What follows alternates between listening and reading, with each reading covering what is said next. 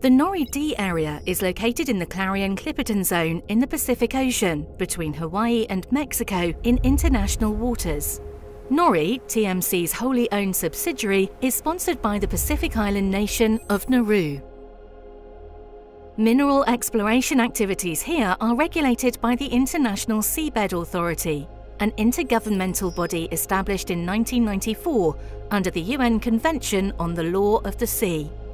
It consists of 168 member states plus the European Union.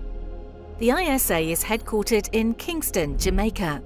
Its main organs are the Secretariat, the Assembly that includes all the 168 member states plus the European Union, the 36-member Council elected by the Assembly, and advisory bodies, including the Legal and Technical Commission, the LTC, a panel of 41 experts that reviews applications and recommends plans of work.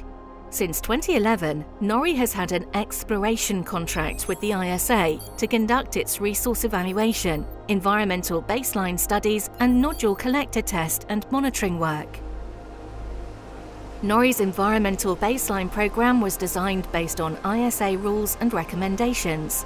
With exploration work program nearly complete, we are now preparing an application to the ISA for an exploitation contract to begin collecting nodules on the NORI-D area on a commercial scale.